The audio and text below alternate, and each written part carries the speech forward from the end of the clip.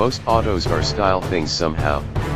A few drivers pick a striking paint shading despite the fact that it adds several dollars to the cost of a vehicle, while others drive around in a bouncy 4x4 fan that will never set tire on a 2-track.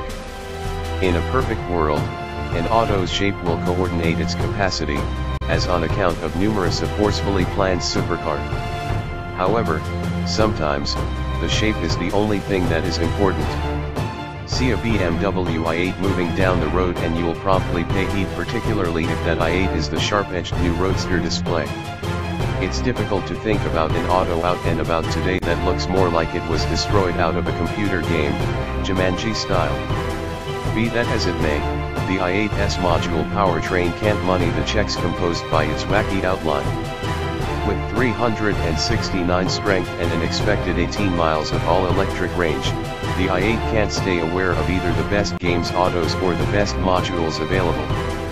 In any case, for drivers who esteem control, claim and restrictiveness to the exclusion of everything else, none of that may matter. The i8's most genuine shortage is the gymnastic artfulness required to enter and leave the vehicle. Disregard respect smooth entrance and departure is just unrealistic. The high entryway ledge and low vehicle floor imply that driver and traveler are compelled to drop into the vehicle from above like high jumpers. Tenants wearing skirts or kilts are best served by a side saddle section, sitting in the seat sideways with feet on the ground and afterwards swinging the two legs into the auto at the same time.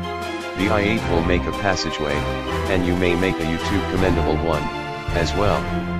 Albeit low for an auto, the i8's 16.4-inch seating stature is as yet a few inches higher than the ground-embracing rivalry.